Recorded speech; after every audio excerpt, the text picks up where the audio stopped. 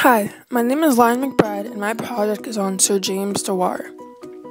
Sir James Dewar was a famous Scottish scientist born as the youngest of 6 boys in Kincardy-on-Forth, Scotland, in the year 1842. At the age of 10, James suffered a serious case of rheumatic fever, something of which influenced his interests in becoming a successful chemist at a young age.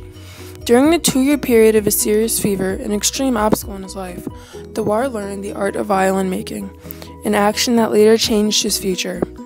At the age of 15, Sir James Dewar's parents died, sparking his interest in pursuing his dreams as a kid just to make his beloved parents happy and satisfy the love and support of his community. After perfecting the art of violin making, he later developed a mechanical model of Alexander Crumb Brown's graphic notation for organic compounds. This model was then sent to Frederick Cuckley in Ghent, who then invited him to spend some time in the laboratory.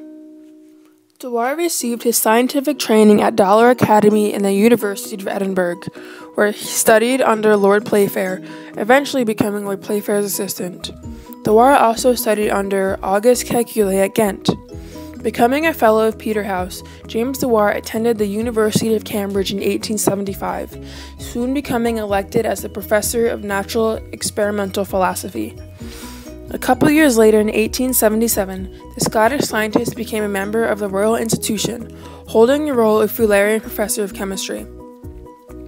As if two marvelous achievements weren't enough, Sir James Dewar was also the president of the Chemical Society in 1897, the president of the British Association for the Advancement of Science in 1902, and also served on the Committee on Explosives.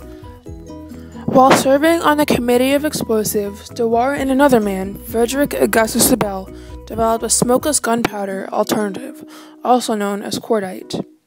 In 1867, James Dewar described chemical formula for benzene, which was later proved to be scientifically incorrect.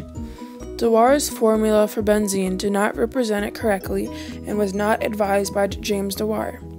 This incorrect discovery is so sometimes called Dewar benzene.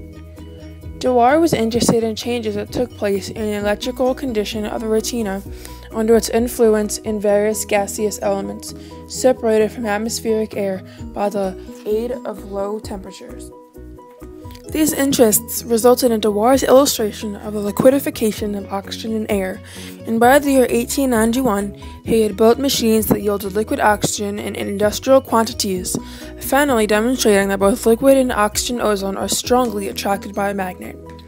After all of these wonderful accomplishments, Sir James Dewar thought he needed vacuum-jacketed vessels for the storage of liquid substances, later known as the Dewar flask, a thermos, or vacuum flask. A few years after making a thermos, Dewar began to experiment the powers of charcoal when cooled to low temperatures. Sir James Dewar applied his research of charcoal and applied his research to the production of high vacuums. This investigation was extremely useful for further experiments in atomic physics. All of Sir James Dewar's inventions and discoveries had a new meaning to science, giving both himself and others reasons to continue to study and get involved with new experiments. On March 27, 1923, Sir James Dewar died in London, England, at 80 years old.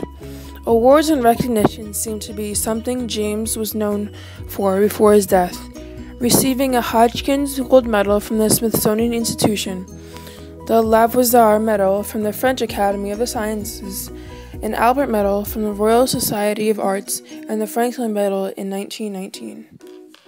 James was an inspiration to many people, and his inventions and discoveries changed science today. Without his miraculous inventions, science would have a whole different meaning. Sir James Dewar's objective was to do the best that he can for his parents and himself, and his legacy still lives on until this day.